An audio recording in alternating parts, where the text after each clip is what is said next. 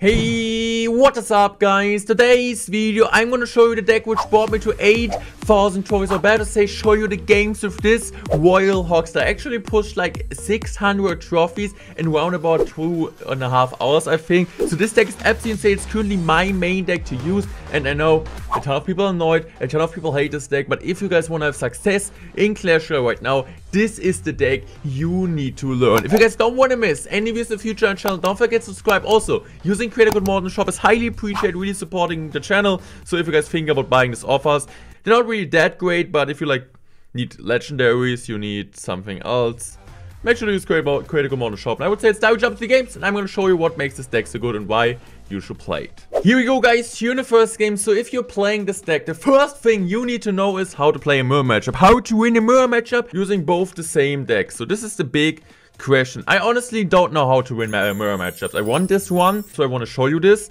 but I already lost also mirror matchups. It's kind of hard to explain, right? So I always feel like it's about in early elixir time, or like early elixir time. That's a new word. In single elixir time, about not over defending the Royal Hogs, kind of accept some damage and also get a ton of Queen's value, right? Queen value is really important. Most of the time, I'm really happy when my opponent is dropping Delivery Log, which is kind of perfect answer against Royal Hogs on top of my Hoggies, because the 5/5 trade and then Archking the Bridge is kind of good because Delivery Log is kind of cards he wants to use. So just go for a Queen here in the back and just go Hoggies. And honestly, these are really great Hoggies. Because he needs to commit a cannon, which he doesn't really want to use. And he also used a, in my opinion at least, unnecessary lock. So EQ cycle also is really important in this matchup. So I'm just going to use my ability really late here. I'm also going to lock this just to make sure that my queen is kind of stunning, or like the lock is going to stun his queen. And the queens are going to finish off each other. So I think right now next play is going to be just cycling a Fire Spirit Bridge. He's mostly going to do the same. He's just going to cycle EQ first. So really interesting. So he's really going for aggressive EQs. I'm just going to go for this, and now I'm just going to wait, and he's exactly doing what I want. So he cycled his EQ, and we're actually 2 elixir in the advantage, right? So just go for the Queen High here. He just drops Hoggies. So this is his huge mistake. I think he wants to play a cannon. So yes, he's doing a mistake, but this is kind of what you want to do. This is the perfect thing you want to play. You always want to go for a Queen High, so you exactly some damage. I don't really think I lost the game yet here, or like he lost the game yet, but I think he's just going to log, so it's basically fine. I think he's still up on damage, or like we're kind of even, so it didn't cost him the game, but going for Queen's High is honestly really great, and then might just go for Hoggy Split. So just go for this in one lane. Why did I go one lane? Because I knew his log out of cycle. So knowing the opponent's spell, yes, cycle in general is really good. So I'm just gonna go for my ability here. I'm now just gonna finish it off with a log, I guess. The log was kind of late, so I'm just gonna go for my cannon here. Cannon wasn't really good, but honestly, cannon plus delivery is also a really solid play. So just of course gonna go for a Fire Spirit here, and as you guys can see, we are down in damage. We are actually down in damage. The next play is going to be just going for Hoggies here, just gonna wait what he's gonna do, and you don't really want to go in for an over-aggressive Earthquake. In this situation, going for Earthquake would be way too aggressive. So I'm just gonna go for my cannon here, and honestly this is a situation which looks kind of bad for me, but it's honestly not as bad as people would think, because I have a full HP queen and he doesn't have his delivery. And as you guys will see now, he needs to use cards which he doesn't really want to use. So he's gonna use his Fire Spirit now. Also, and it's still not enough, right? So he needs to go in for his own queen, and this second I'm gonna go in here. So I'm just gonna go EQ this time because I knew his log isn't in cycle, so I get a ton of volume. He still uses his cannon, so this was like my first really aggressive EQ. And why did I play it? Because I knew this perfect answers with the really log aren't in cycle there. So I'm just gonna clear the pressure here. This time I'm kind of baiting out the delivery. I think with a really early ability here. But I think the ability wasn't really too good. Honestly, it was a really bad ability. So I'm just gonna go aggressive here because I knew his delivery is out of cycle. So I can just go in for a preemptive Earthquake, and he still needs to log this. And even with a log, I just don't get any damage. Okay, I thought I'm gonna get damage. So I'm just gonna go for a Fire Spirit here. I think I'm just gonna go for Skeletons. Oh no, I'm just gonna go Queen first, I guess, right? Do I go Queen? Or am I not going Queen? So I'm just go Hoggies here, opposite lane. He's also gonna go Hoggies. So this is what you really want to do. You kind of want to predict your opponent going for Hoggies, especially when you have the elixir advantage. And we had the elixir advantage, now it's just about a spell cycle game. I don't really think there's any way for the opponent to come back in this game.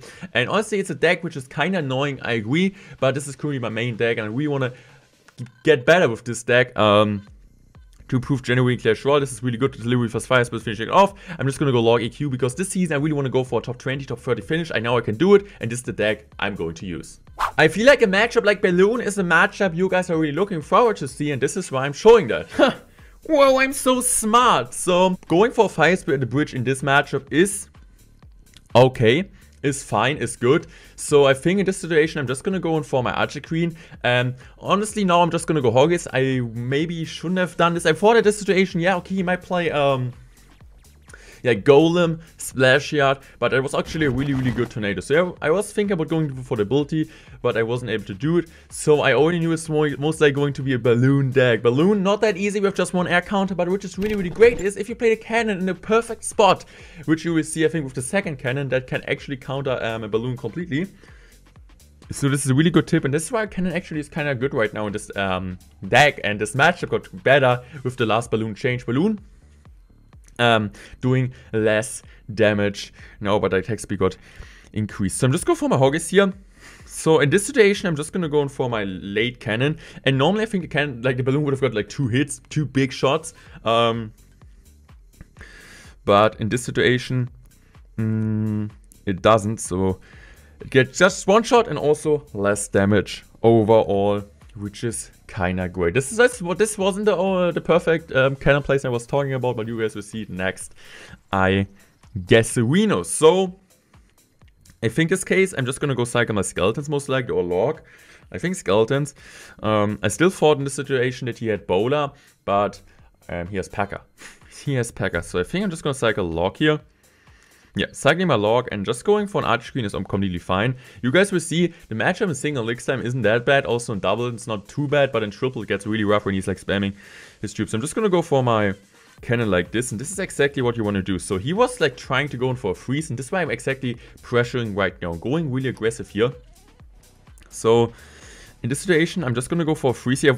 I was like thinking he's not enough, well, he doesn't have enough elixir. Honestly, the fire speed is still okay because of that. The Archer Queen dies. But this is fine. So tower goes down to 2k. I think I'm just gonna go in for a Q here, and he just goes and lumberjack in the back. So he's not using his Packer yet. Kind of surprising for me that he's not really using the Packer. But it's fine. Just going for my Archer Queen here.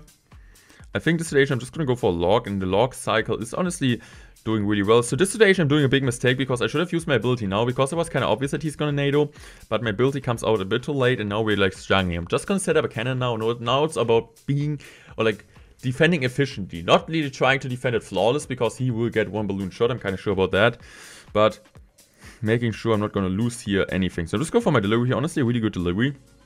Let's go for a fire split here. Kind of annoying right now that the baby tank survives with 0 HP, so I need to go for this. Now I'm just gonna go in for my another cannon here, I guess. And now I'm just gonna go for my really, really high Archer Queen here. And I knew he doesn't have freeze and cycle, and this is like kind of close, kind of lucky even maybe.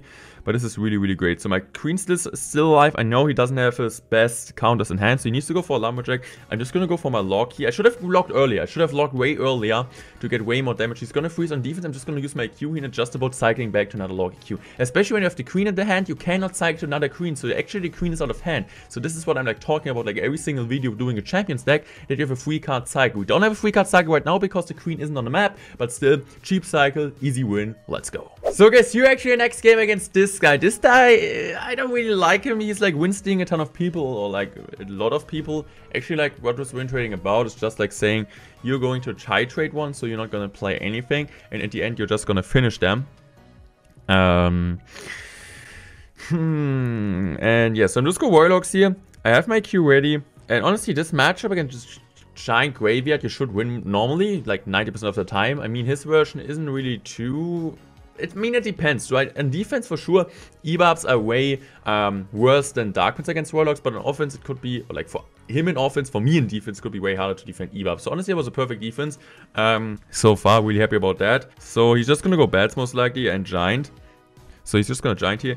He can't Graveyard, so I'm just gonna use my ability now really, really early. I'm just gonna go Delivery here. Honestly, really, really smart play here.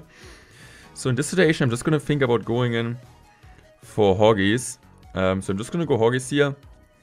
He would just go Snowball, and I knew he's just gonna go Skeleton Army. So my log comes a bit too late. Should have played it earlier, but I still think it's valuable because at least the one Hoggy tanks with more HP. So tower goes down to 2k. This is what you really want to do, especially when he doesn't have this Dark Blitz in hand. If you would have normally placed a Dark Blitz version instead of the E-buffs, you want to be really, really aggressive, and this is exactly what we did. So I think in this case, I'm just go Fire Spirit Bridge. Do I? Yeah, I'm just go Fire Spirit because I know, like, he could play bats, right? But this is a +1 elixir trade. Now I can just go Skeletons on top of his Musketeer. I'm gonna leak a bit. So Skeletons here. And I think right now I'm just gonna go...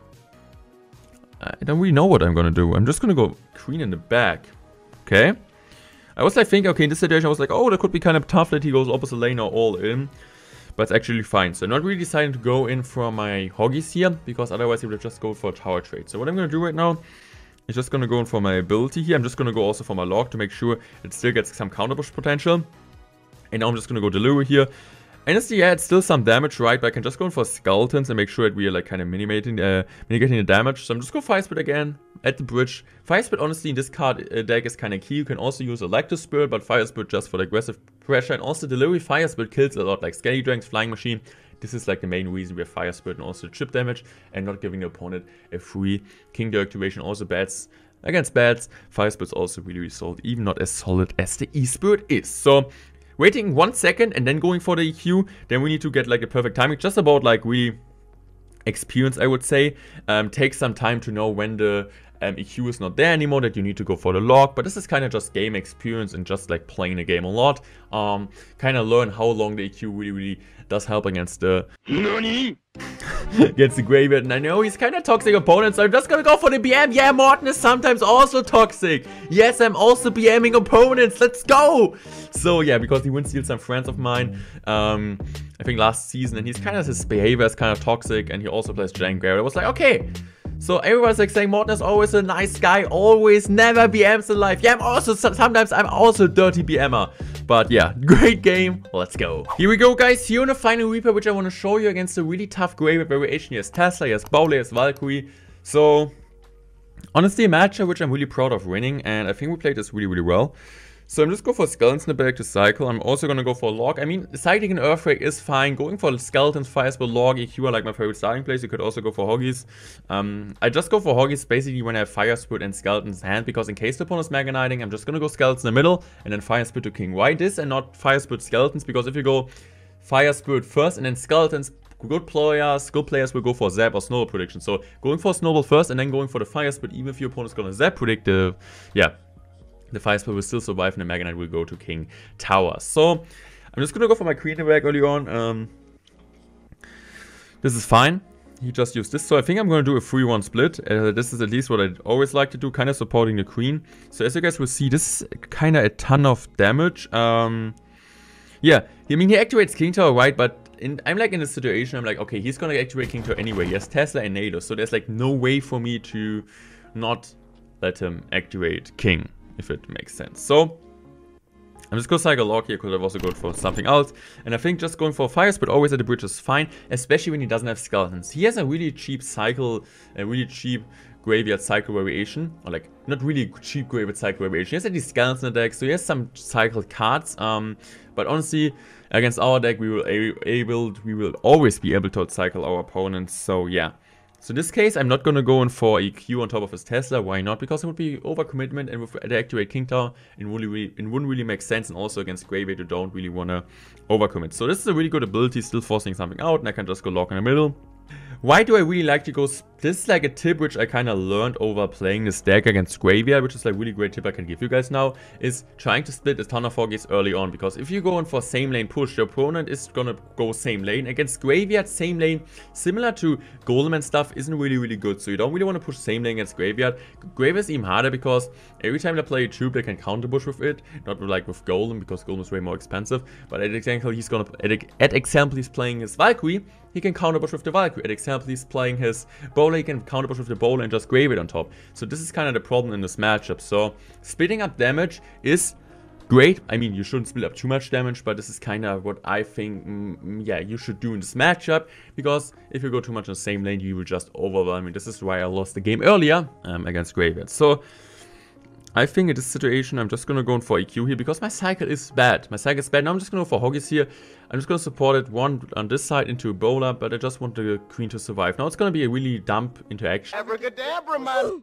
That the queen dies from the bowler. Bowler range actually underrated, so you can just go in for another great Valkyrie tanks. Aggressive poison, going for the EQ. As I said, you really want to wait as long as you can. And now I'm just gonna go for my lock. Yeah, honestly, the Valkyrie connect wasn't really like planned, so he's kind of coming back in this game, or isn't it? Really, I mean, what means kind of coming back? It was always kind of even, but he gets the damage advantage now. So I'm just go for another Q. He needs to go for a bowler, and this bowler puts in this a really good spot because this is what I said with Fire Spit.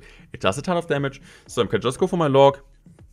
And as you guys will see, the queen gets a ton of value. So I'm just going for another split hogs here. I'm just also going to log here. And the hoggies actually will get a ton of damage on the right. It forcing out another ice wizard. And also on the left, we got with the Q log chip damage, a ton of damage.